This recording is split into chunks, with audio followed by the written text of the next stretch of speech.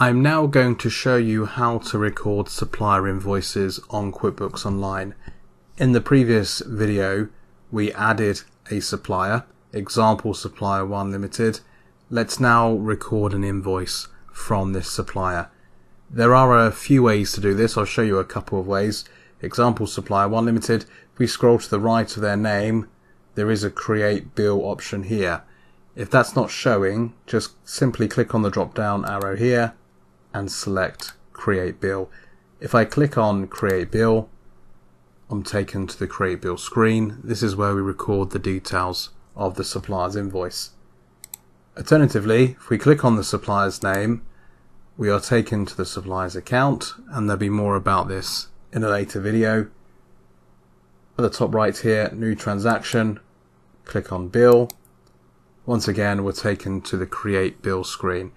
It's an identical screen. It does exactly the same thing no matter which way you choose to access it. We have the supplier's name up here. If we want to change the supplier, just click on the drop down list and choose from your suppliers list. If your supplier isn't showing, then they need adding to QuickBooks Online, as mentioned in the previous video and demonstrated in the previous video.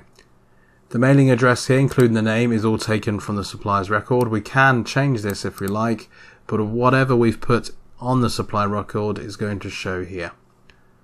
We have payment terms, the credit terms on the invoice.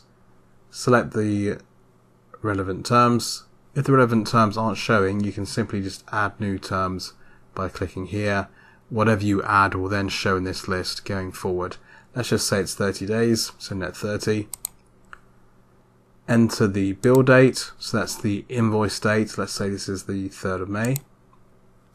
The due date is calculated automatically by the bill date and the payment terms.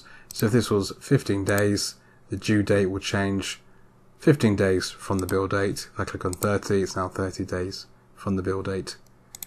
The bill number is the invoice number, so that will show on the invoice. Everything you need on this screen will show on the invoice. You're simply just replicating the data, the information from the invoice onto QuickBooks Online. So the top half of this bill is recorded. We just need to do the bottom half now. We have category, description, and amount. Category is the nominal account. It's the account that this expense is going to be posted to. This was all covered in a previous video. So we have codes for and accounts for bank charges, credit card charges, equipment, entertaining, interest paid, motor insurance, the list goes on and on. If your expense doesn't show, it simply needs adding to QuickBooks Online, which was covered at the beginning of this course. Let's just say that this supplier's invoice is for legal and professional fees. You can put in the description.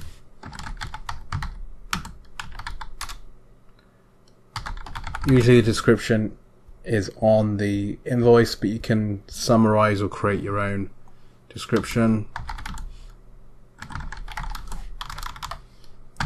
And the amount of the invoice. So this was for £1,000, €1,000, $1,000.